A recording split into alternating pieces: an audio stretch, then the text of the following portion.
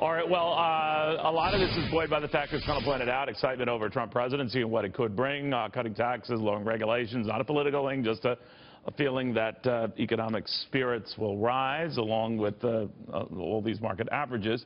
Donald Trump responding to that development and responding to those who are trying to poo-poo all of this and his election, especially with the fact that he didn't win the popular vote, by saying, I would have done better in the election if the winner was based on the popular vote, but I would have campaigned very, very differently. The fact of the matter is, whether you're a fan of this electoral vote or not, there's one way of campaigning for that when it's the electoral vote and quite another if it's just on the popular vote.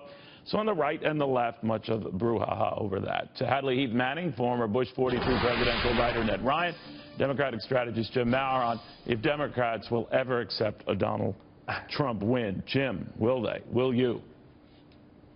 Well, this isn't about the past, Neil. It's about the future, and it's that we have a broken system right now where the person who receives the most votes doesn't win, and that's pretty hard to explain. It's hard to defend. But you knew it going in, right? I mean, if you know those are the rules going in, like it's not how many votes points you rack up in 4 quarters in a football game. It's the final score, right? Neil, that's the whole point of this election. That's absolutely right, but this is about the future, about not the past. All right, so that a popular vote issue, even though we don't campaign on the popular vote, the fact that we have the electoral vote winner being Donald Trump and that he won in those states Hillary Clinton had been taken as a given, none of this is on her. None of this is on Democrats. None of this is on their failure to appreciate the fact we elect presidents on an electoral vote. Neil, this is the thing, too, that people have to understand. These are the rules we've played under for over 2 centuries. And, there are going to be some Democrats that are going to refuse to move on, but I think the Electoral College is one of the real geniuses of the founders. And I think one of the shames, Neil, these days is that we don't teach U.S. history and civics like we used to.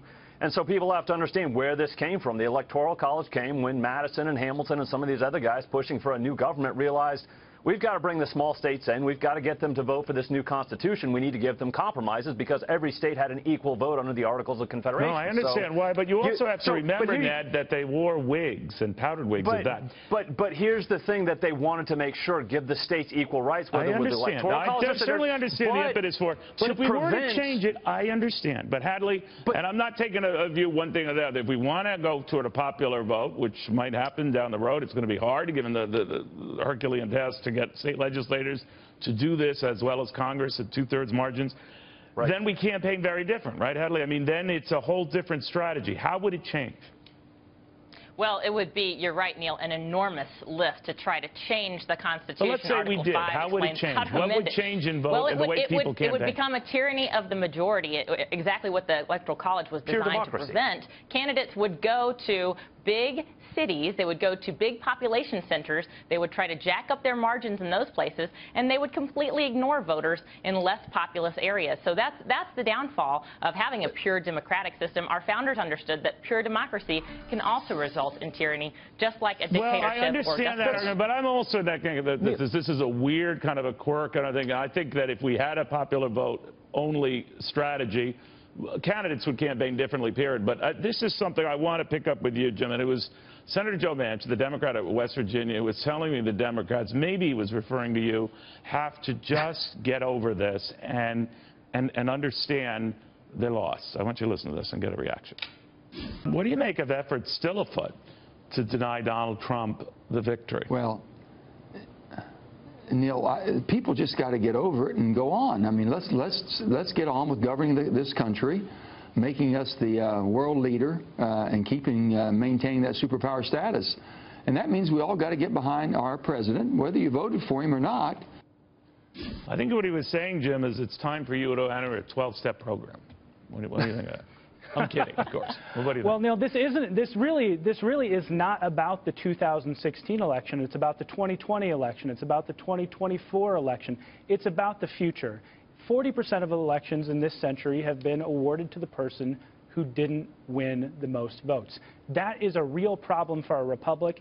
40%, almost half have gone. No, you're going back into the 1800s now as well. I mean, where you could get 5, I think, of 40% in this century. No, I don't think that's right. I know 5 elections. We've had 5 presidential elections in this century. We've elected 5, but we've elected. Oh, I see. I agree that focus should be on since 2000. Neil, here's the deal. Since 2000. Wait a minute. You're playing fast and loose with the numbers. Right. But the process by which this is going to change, again, is a long, laborious 2/3 of the House, 2/3 of the Senate, 3/4 of the states. It's not going to happen anytime soon. But going back to what Hadley said, the founders soundly rejected pure democracy. We're a constitutional republic.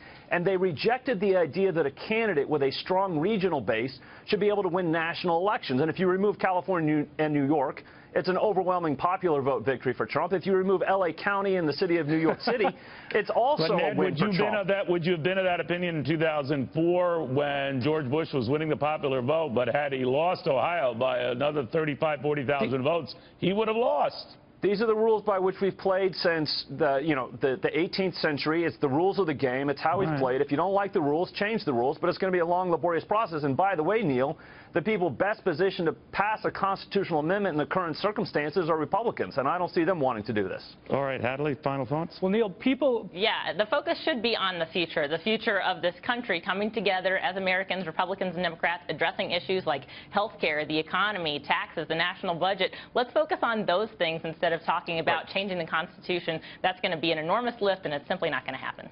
What were you going to say there, Jim? Well, Neil, people can learn more at themajorityrules.org, but there is a process, the National Popular Vote Interstate Compact, that would accomplish this objective without a constitutional amendment. And this is about something very, very important, the future of our democracy. The Constitution says states can align their electors however they choose, which is exactly what the National Popular Vote Interstate Compact would accomplish. Compacts have to go before Congress. It'll still have to go back to be approved by Congress. If you really want to see this happen, a constitutional amendment's the only way to go, and it's not going to happen in the short term. All right. Maybe candidates should focus on winning the Electoral College in the future. Exactly. Change your strategy. All I'm saying, guys, is whether you're for